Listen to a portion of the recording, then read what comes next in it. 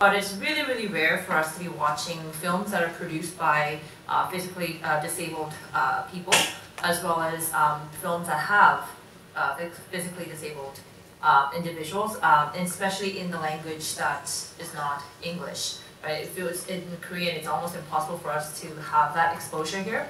And so I'm just honored that we are able to do this each year, and now we'll carry it forward to our Q&A. 오늘 함께 해주셔서 정말 감사드리고요. 세 분이 이렇게 이 먼 곳까지 오셔가지고 저희 함께 해주셔서 너무 감사한데요. 이 영화를 만든 계기, 어떻게 해서 이 영화를 만들게 되셨고 어디서부터 이런 아이디어를 가 나왔는지에 대해서 잠깐 설명해 주시면 좋겠습니다. 제가 잠깐 영어로 네, 네, 먼저 성함하고 어떤 역할을 맡으셨는지 해주시고 그 다음에 그 질문 해주시고요. My question is, first of all, I wanted to introduce their names and their roles, as well as what inspired them to create their films and how they came up with the idea. 저는 강사로서 그리고 감독으로서 자충우도 나침반 팀에 함께 참여하게 된 변승채입니다. So she is the instructor as well as the director for the film, and her name is 병승채. 안녕하세요. 한국에서 온 전미호입니다. 저는 영화에서 보신 것처럼 시각장애인이고요. 만나뵙게 돼서 반갑습니다. 참 머네요. 오는 동안 힘들었습니다. So she is the artist here in the film, and she is 저희 시각장애가 저희 리거리 블라인드신 건가요? Disability. So visual disability that she has. 네, 안녕하세요. 대한민국에서 온 서울에서 온 남민입니다. 반갑습니다. So his name is Nammin, and he's a producer all the way from South Korea. 제가 맨 처음에 수업에 나와서 팀원분들을 만났을 때요. 저희 팀원분들이 일단은 장애 유형이 다 다양했어요. 발달 장애도 있었고, 시각 장애인 분들도 있었고, 지체 장애인 분들도 있었는데, 근데 다들 영화에 대해서 잘 모르고 계셔서, 그리고 또 이야기를 만드는 거에 대한 어려움을 좀 많이 가지고 있어서 어떻게 하면 더 쉽게 이야기를 만드는 걸 이제 재밌게 할 수 있을까라고 생각을 했을 때, 자기 이야기에서부터 시작을 해보면 좋겠다라는 생각이 들어서 숙제로 자기 이야기 하나를 만들어서 가지고 와주세요라고 제가 부탁을 드렸어요.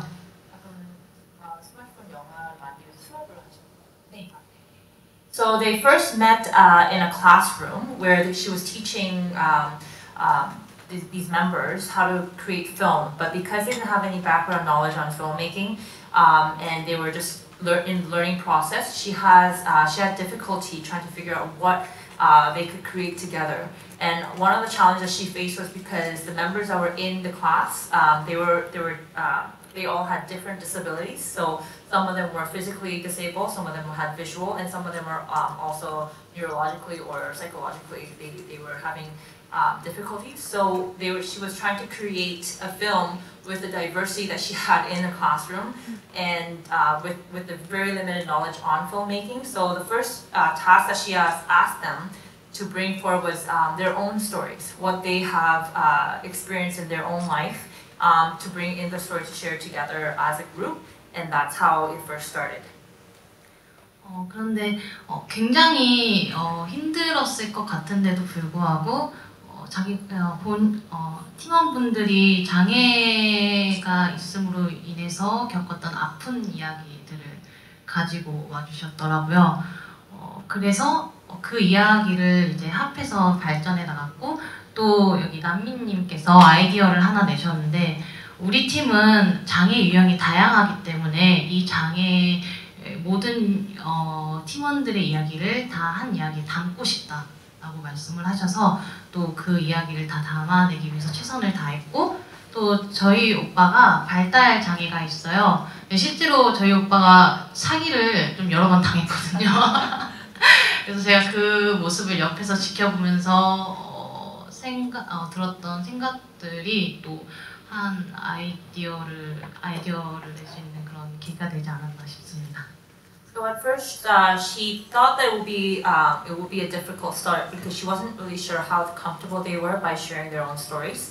And so she, when she gave this task for them to bring in their own story, she thought she wasn't going to get much response because it's not really easy for people to talk about what they have gone through, especially if it's not a positive experience, if it's a negative experience, or if it's something that has hurt them.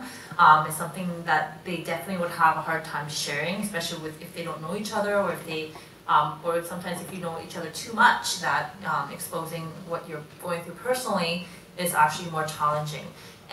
But despite her worries, she had great members that came with their ideas by bringing forward all of their experiences that they wanted to share.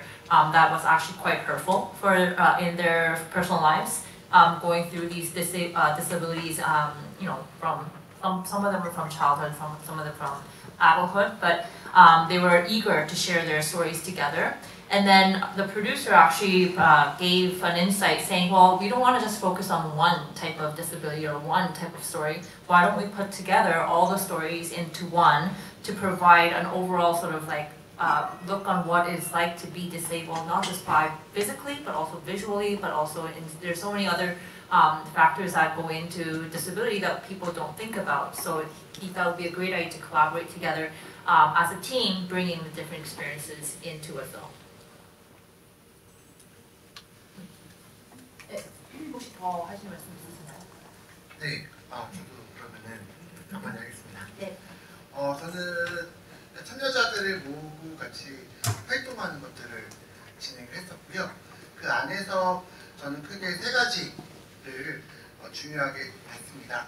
첫 번째는 즐거움, 두 번째는 도전, 세 번째는 목소리입니다.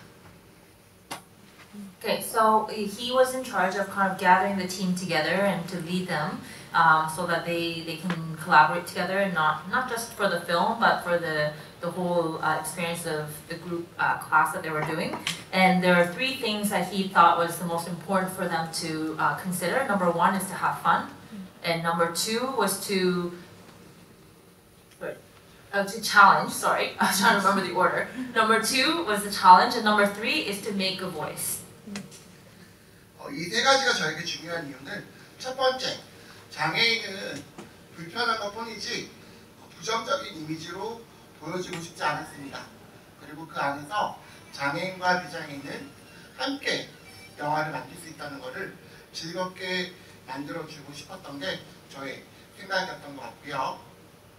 So he wants to share that just because people have physical disabilities, it doesn't mean that they can't do something, or that they that you should look at them with pity. They are completely capable of doing a lot of different things that you could possibly imagine. But the only thing that is different is that they do have limitations. What the limitations would be where it's just uncomfortable. Whether whatever I think, but that's also with everyone else too. I mean, we have our comfort zones, but I think it's one of those comfort zones that they don't have accessible to. 두 번째 도전은 장애인이 무엇인가 할 수 있는 도전. 그 도전이 저는 영화를 봤는데 그 영화를 너무 쉽게 생각했습니다. 그 과정이 너무 힘들고 지치고 같은 장면을 여러 번 찍어서 많이 힘들기도 했었지만 그래도 도전을 통해서 무엇인가 경험할 수 있는 힘을 저희가 가졌던 시간이었던 것 같습니다. So the second point he mentioned about how that you have to challenge yourself is so crucial for people with disabilities, because often they don't get that opportunity to even go for a challenge. And so for him, it was very important that all of their members experienced that same challenge that they had to have to create a film. But he definitely underestimated making film would be a lot easier or less difficult than anything else. But he wanted to make sure that was also that challenge that they wanted to go above and beyond and to fulfill something that they probably wouldn't do it on a regular day basis. 네, 세 번째 목소리는 장애인의 목소리가 직접적으로 본인이 사회에 낼 수 없었던 말들, 그 말들을 이 영화를 통해서 시도해 볼 수 있는, 그래서 나도 할 수 있구나라는 것들을, 변화를 줄 수 있는 것들을 이 영상에 담고 싶어서 런승재 감독님에게 그런 것들을 얘기를 해서 많이 힘들게 했었죠. 그래도 이렇게 영화가 만들어지고 나니까 그 안에서 즐거움과 도전, 그렇죠, 사회에 외치는 목소리, 이 세 가지를 다 담을 수 있어서 너무 행복했던 시간입니다. So he does also want to mention that he wanted to put the third point that he was mentioning about the making a voice. Usually, most times, that disabled people are not able to speak out loud in public or share their experiences with others, and that they usually don't have that platform. And he thought that would be a great way to make a voice using film and to be able to say what they really meant to say or what they want to say without anyone having to judge them. And then also for them to be able to come together and use the tools that they had to bring forward the positivity of being able to do things that they can with the abilities that they have. And he said that he gave a hard time to the director to provide all that information into this film and to provide the audiences sort of an awareness that, you know, disabled people also have an opinion and they also have a voice and they also want to tell you guys what they feel and how they feel it. And so he's just really happy that he was able to fulfill those three main points that he felt that was very important for his members and for himself as well.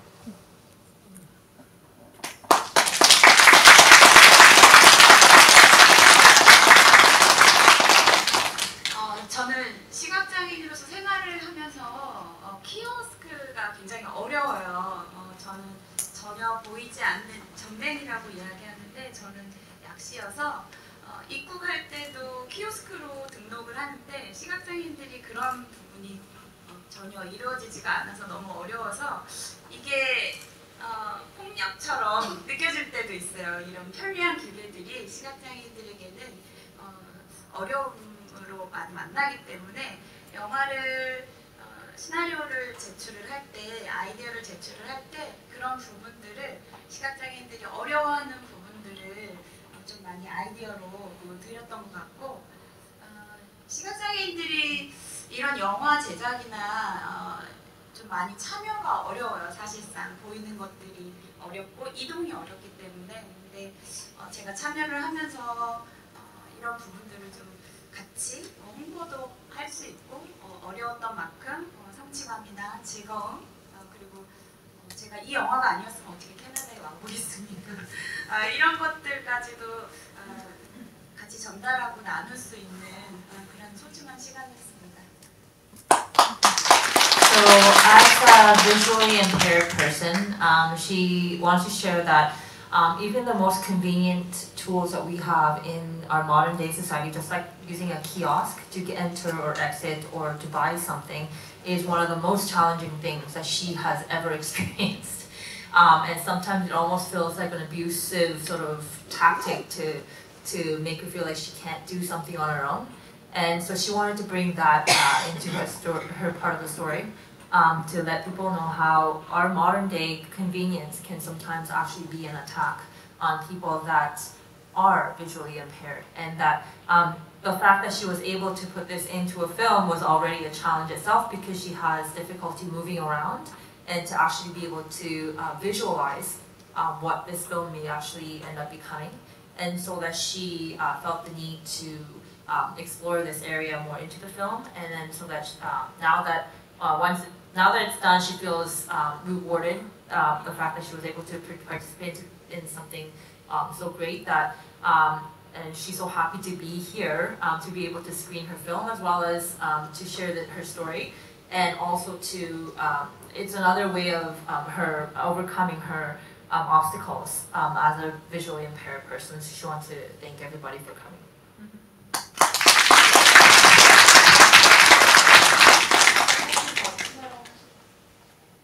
Does anybody else have a question in the audience? 네, 질문. 영화 이렇게 만들어지는 기간이 얼마나 걸리셨는지가 궁금하고, 처음 시작해서 이제 영화가 되는 기간, 그 기간 얼마 동안 에듀케이션을 통해서 이 영화가 나오는 게 되는지 좀 궁금하고요. 그 교육을 시키셨을 거 아니에요. 그 기간, 이제 약간 우리가 약간 엑스트라 에듀케이션이 필요한 분들이 있잖아요. 그래서 교육 기간이 얼마나 걸렸고, 그거는 이제 지금 두 분한테 여쭤보고 싶고, 그 다음에 이제 다른 두 분은 요거를 하기 전에 그 상태와 요걸 이제 하나의 어떤 챌린지를 하셨잖아요. 그 이후에 나의 삶의 변화가 어떻게 일어났나 좀 듣고 싶어요. So I'm just going to translate the questions very quickly before they answer. So for the director, she had a question about the duration of the training process, how long it took them to teach them about filmmaking and anything else that they had to learn before actually producing the film. And then two other questions are for our artist, producer and artist, that she wants to know what were the difference, what changed in their lives before, from before making the film to now after making the film.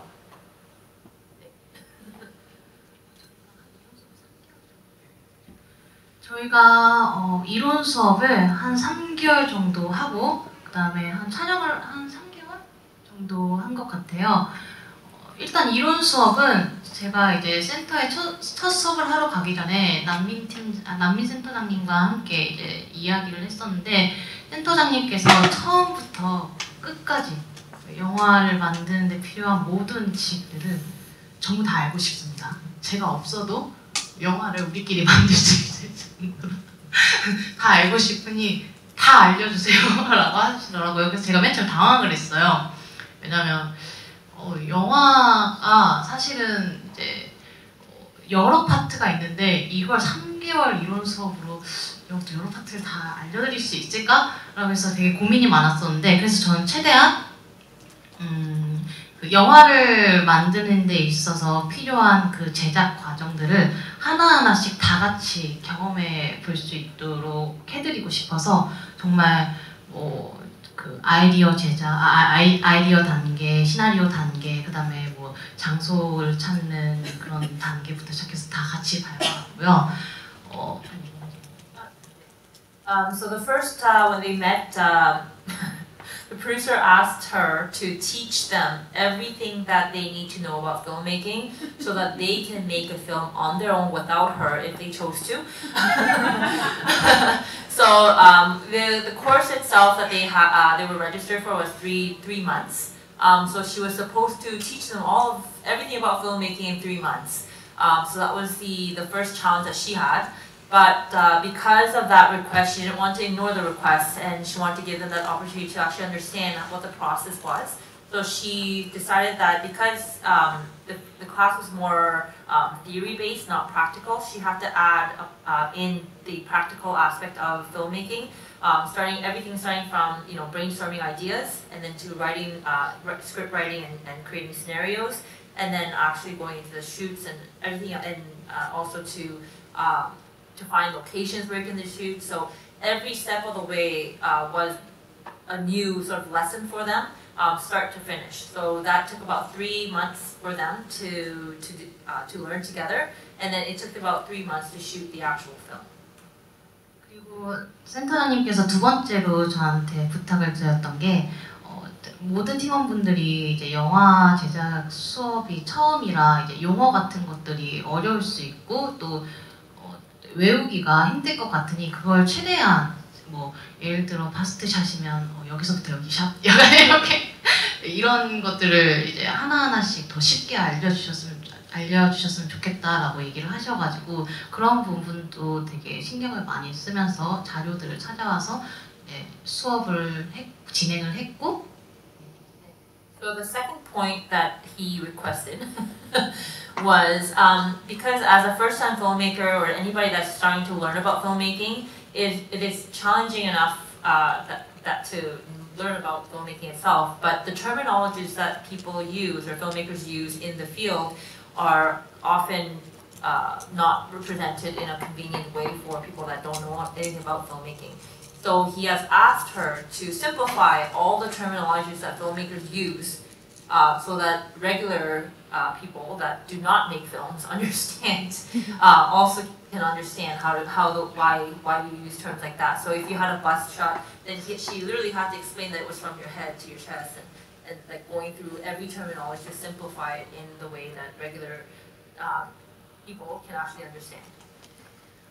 그리고 이제 촬영에 들어갔을 때는 사실 촬영 전부터 제가 걱정을 많이 했었던 게 센터장님께서 이제 모든 팀원분들의 이야기를 다 담고 싶다라고 하셨을 때 사실 제가 맨 처음엔 반대를 했었어요. 왜냐면 10분 안에 모든 이야기를 다 담는다. 근데 이제 그러면 이제 장소도 많이 빌려야 되고 그럼 촬영 시간도 굉장히 늘어날 거고 이제 여러 가지 현실적인 문제에 있어서 굉장히 고민을 많이 했었는데 또 한편으로 다시 생각을 해보니까 이분들이 처음인데 또 처음이고 첫 도전이고 또 영화의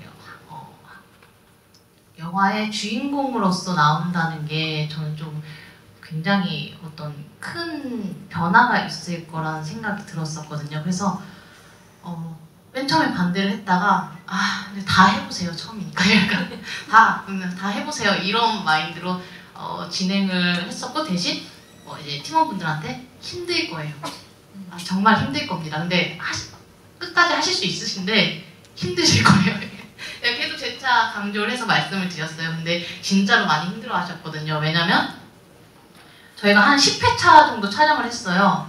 10회차 촬영을 할 때 이제 1회차당 한 10시간 넘어가는 촬영을 계속해서 진행을 했었거든요. 그래서 네, 10시간. 1회차 할 때마다 10시간.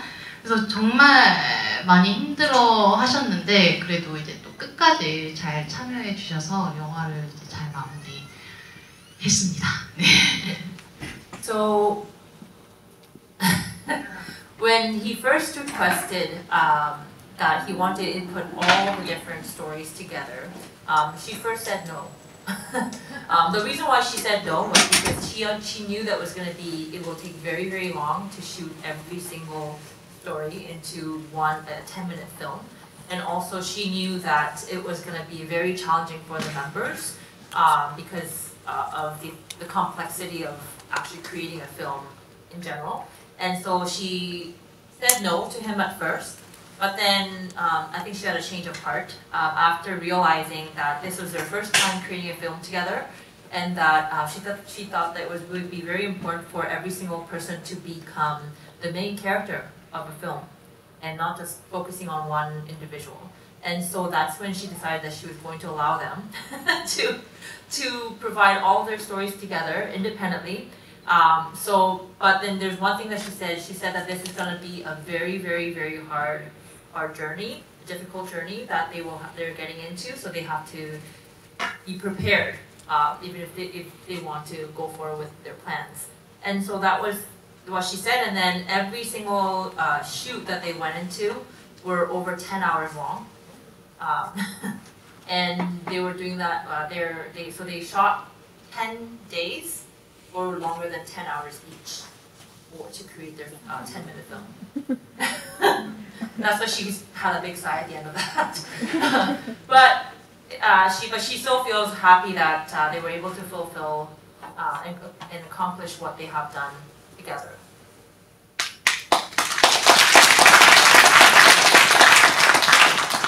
Anyone else have any? 두 번째 질문에 대한 답을 드리겠습니다. 변화로 얘기하면은 지금 막 떠오르는 게 그런 것 같아요. 제가 그 변화 전에는 착한 장인이었습니다. 근데 극 중에 사기꾼 박사의 역할을 나와서 이 영상을 페이스북을 통해서 홍보를 하니까 사람들이 세상에는 나쁜 장애도 있구나 라는 인식의 변화가 있었던 것 같습니다. 네, 여기까지만. 네. So he wants to share what changed for him before and after the film. So before the film, he said he was a nice guy. So he was a nice disabled person. And then after this film, he became not so nice. Just because, he was saying that because in his film, his role was a bad guy. And so when he was promoted, when they were promoting the film, that people were calling him the bad guy and that he's no longer the good guy anymore. And another thing that they did mention, that there are many times where physically disabled or disabled people in general are scammed quite often. And so that was another part that they wanted to put into their film, and that's why he became the bad guy in the film, to show that there are people out there that are good, but also there are bad, and doesn't have to do with their disability or not, that it could be anybody. 저는 제일 먼저 큰 변화가 일단 캐나다에 처음 오게 돼서 그게 가장 큰 변화고요. 두 번째는 제가 일하고 있는 시각장애인 센터에서 시각장애인들도 이런 영화를 좀 만들 수 있지 않을까, 함께 이렇게 도움을 주신다면 관계 도움과 이렇게 강사의 도움을 받아서 우리들도 시각장애인들의 이야기를 좀 담아내고 싶다, 그런 소망을 갖게 됐습니다. So what changed for her was before making the film, obviously because of her visible impairment, that she never thought that she was going to be able to make a film together with anybody, or to make a film at all. And now that after they have accomplished this, that she feels that maybe more visually impaired individual can actually participate in making films together with a little bit of help from their instructors and good people that they meet. And so I think she thinks that it has opened up another sort of challenging but rewarding and vision that she's got for other people that she works with at the Visually Impaired Center in Korea.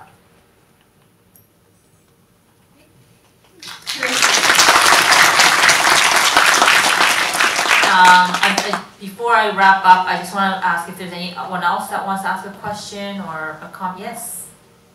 I absolutely love the producer's smile. What makes him smile so much? Because I don't think he's a bad guy. 네, 저희 프로듀서님 어떻게 하면 그렇게 환하게 웃을 수 있는지의 비결을 좀 알려달라고 하시는데요. 네, 절대 나쁜 사람으로 안 보이시는데 어떻게 이렇게 환하게 웃으시는지 잠깐 설명해 주실 수 있으신가요? 무척 어려운 질문인 것 같습니다. 일단은 저는 항상 부정적인 생각보다는 긍정적으로 어떤 일을 헤쳐나가려고 생각을 많이 하는 것 같아요. 그래서 그 상황에 대해서 긍정적으로 하면은 언젠가 큰 결실을 맺지 않을까라는 생각에 스마일을 되지 않을까 합니다. 감사합니다. So you may not have understood him, but just facial expression, right? So he says that he tries his best to always be positive and not look at things from a negative point of view. And usually, what happens at the end of the day is that it's a rewarding process to actually be able to smile every day. And so that is sort of how he runs it. Okay. So I think I'm going to wrap up the Q&A. 네, 세 분 나와주셔서 너무 감사드리고요. 네, 자리 앉아 계시면